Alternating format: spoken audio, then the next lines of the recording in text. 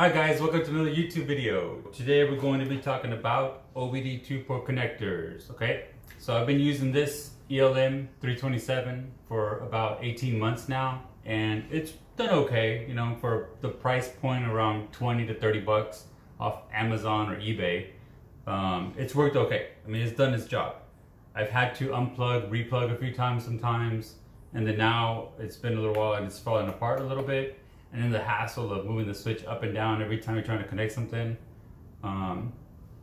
it's time for an upgrade, right?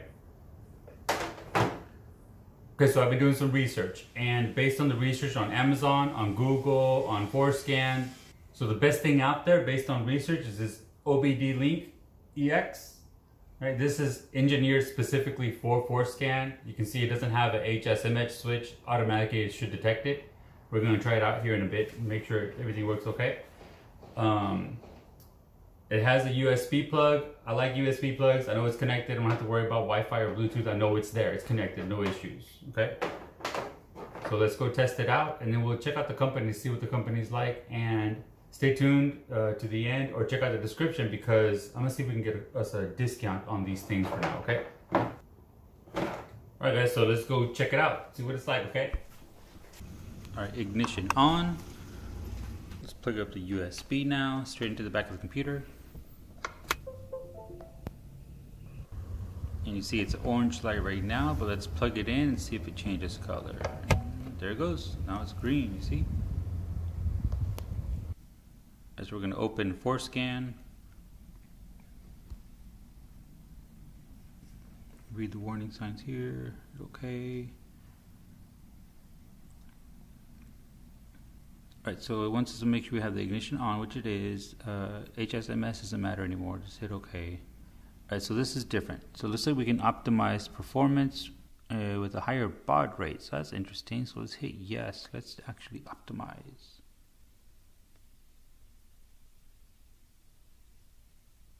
Awesome. Okay. See how quick this goes. Oh, that's pretty fast.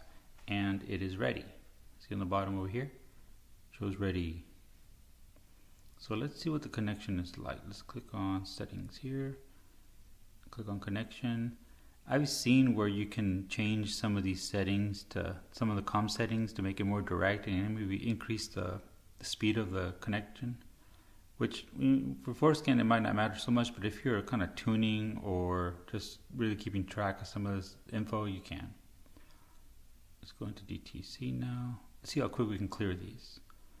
Go down here to click. You want to reset, hit yes.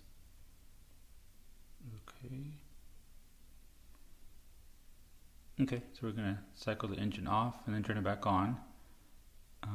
So yeah, in the past it would tell you to switch it from H, switch it back to MS, and back and forth. So this is good. You can just click, clear, done. Hit OK, and it's all cleared. Alright, so I tried it quite a few times and everything worked pretty well. I wanted to take you to the OBDLink website. As you can see, it says it right here. It's built specifically for FORScan, and again, engineered for it here in the United States. Awesome. And I think they're out of Arizona, but you can go look through the info here and go through specs and compare, and you can see the apps that it's made for. But the buy-on, you can actually go straight through Amazon or scantool.net. If you go to scantool.net, you can see the price here. I don't know if that's going to be the same price, you know, in the future, or if it's going to go back up or down. But click add to cart and scroll down a little bit. I'm going to see if I can get us a discount code. I've been talking to the Scantool guys. They've been great also, giving us pretty good info on the company and what they do. But I'm going to see if we can get us a code, right? So stay tuned. So this ELM 327 is not a bad device, but if you can spend an extra $5, $10, $20 extra and get this OBDLink, it's the best out there. I could see why it's rated #1. Highly recommend it, especially like I said with the USB plug. Alright guys, thanks again for watching. Don't forget to like and subscribe, and check out some of these other videos that I got.